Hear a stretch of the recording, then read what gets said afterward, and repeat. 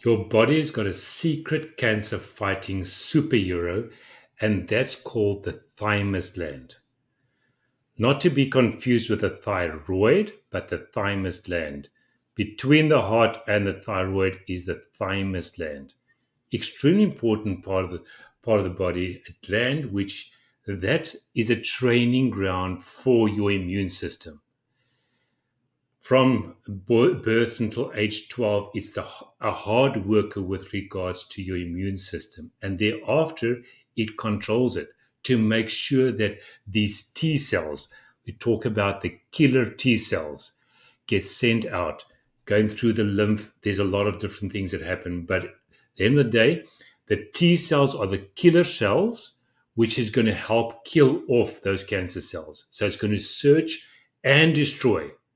But very important, it also places a GPS, a ankle monitor on the cancer cells. Say, let's trace you wherever you are so that we can trigger this immunoglobulin, which is your number one cancer killer, to go and find that ankle bracelet and then say, now we know who you are, we're going to kill you. This is what the thymus gland does. It's a task.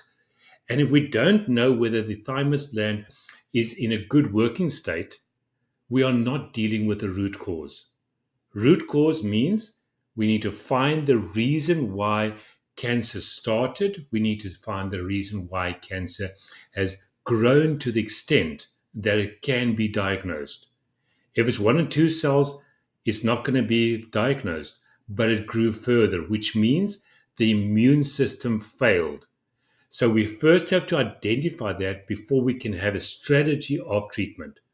Strategy of treatment means we have to look at the entire body, saying where is it failing, to be able to make sure that the strategy is a meaningful strategy, not just to overcome the cancer, but also to be cancer-free for long term. So what we're saying here is we need to do a personalized wellness mapping. See what state is this thymus gland to be able to know whether it needs support or not. If you haven't seen my video of the personalized wellness mapping, take this opportunity, click on the video and go view it. Let me know in the comments whether your oncologist gave attention to the thymus gland, and please do the like and subscribe. Take care.